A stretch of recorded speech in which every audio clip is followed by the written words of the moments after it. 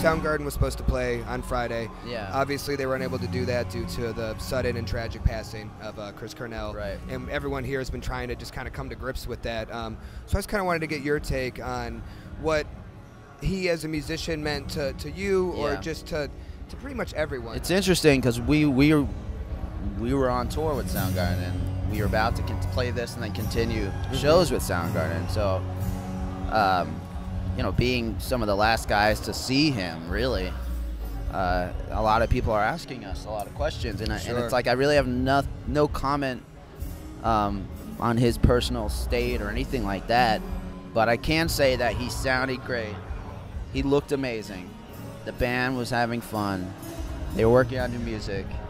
The one thing I can that I'd like people to remember is that's how much amazing music he left for us. You know, a lot of the other kind of fallen heroes of that era and that left us, whether it's Kurt Cobain or Lane Stanley, they didn't leave us with a lot of music, really. But Chris did, you know, solo stuff, Audio Slave, Soundgarden, many Soundgarden albums. So I think we're very fortunate to have a lot of work to still remember him by, listen to. We wouldn't exist if it wasn't for Soundgarden. And Kim's a close friend of mine. We've made music together. I've told him many times, and the rest of the guys, what that band means to me, so they know.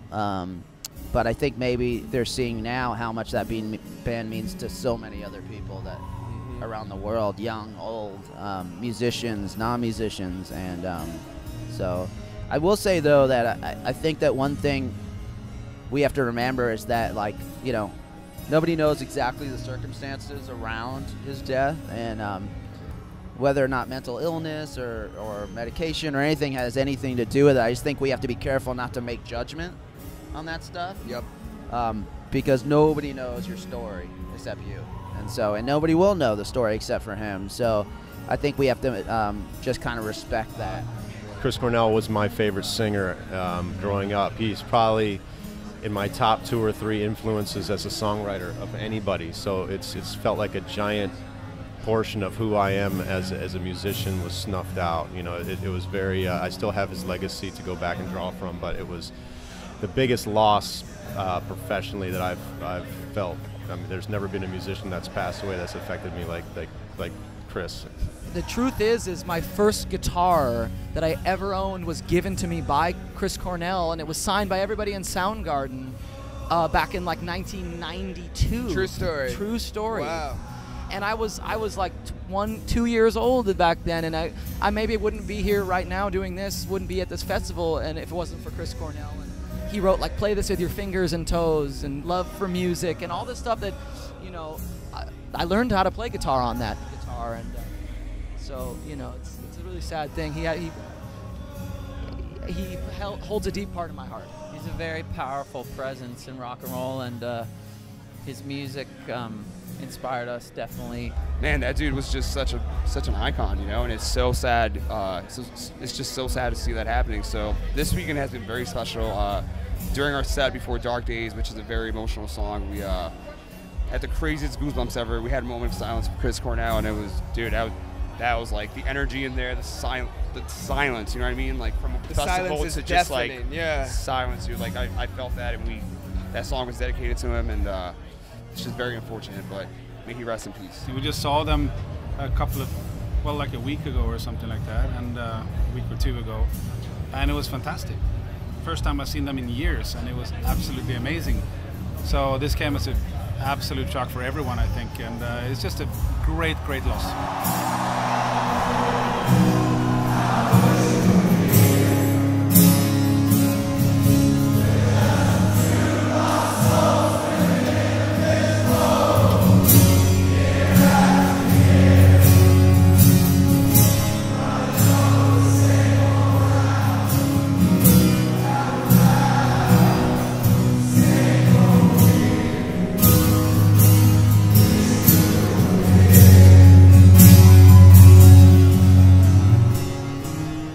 I've been a big Soundgarden fan, Audio Slave, since I was a kid.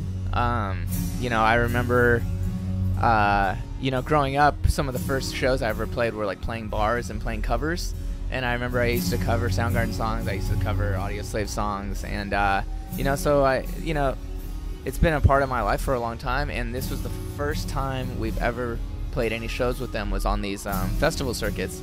And so we actually got to see, you know, some of the last shows, and you know, they were just so incredible. His voice is he was like an alien. He was like not real. Like, you know, he set a bar as a singer and as a songwriter and as a lyricist that was so high that nobody could even get a glimpse of it. You know, it was just so amazing. And then and he will forever be missed. I remember before I even started playing guitar, I got Soundgarden Super Unknown, and I used to listen to it on my little Discman, like the yellow Discman that came with the yellow headphones, like the foam and Classic, stuff. yeah. And I was 12 at the time, and I remember like that was one of the first albums. I wasn't even thinking about playing music yet, and that was one of the first albums that I was like, this is cool. Music is cool. This means something to me, you know, like. And it was one of the first really meaningful albums that I had. You know, the songs really meant a lot to me. The vibe of it really meant a lot to me.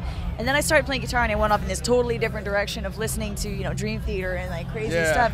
But Super Unknown, for me, you know, everyone's got their Soundgarden album. For me, Super Unknown was the one that really stuck in my mind. When we started playing as a band, when we were 14 years old, the very first song we did, and this was at high school for an exam, we learned Black Hole Sun. No way, okay. And I always thought that was such a straightforward pop song when I was a kid.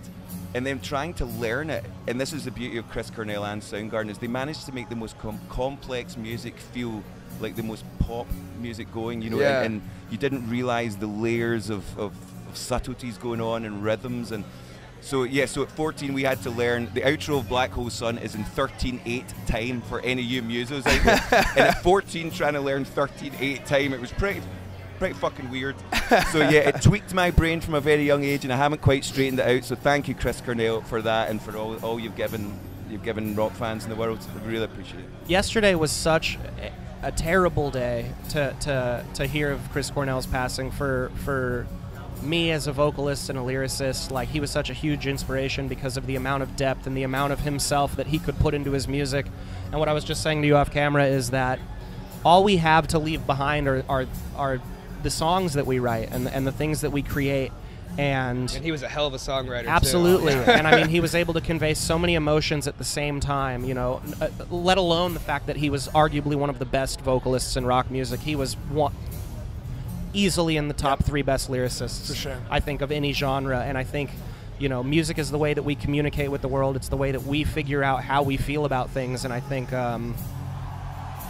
he's going to be hugely missed by me, by his bandmates, by his family, by anybody who can be touched by the songs. And ultimately, I think yesterday just kind of reaffirmed that nothing's permanent. You know, we've been in a situation where we thought maybe we're never going to be able to play music together again, or play Rock on the Range again, or do an alt press interview again. And I think for us, this just kind of reaffirms our belief that you just got to take it day by day, that when it comes to writing songs, that's what you leave behind when you're gone. So if you put yourself into it, then you can't go wrong.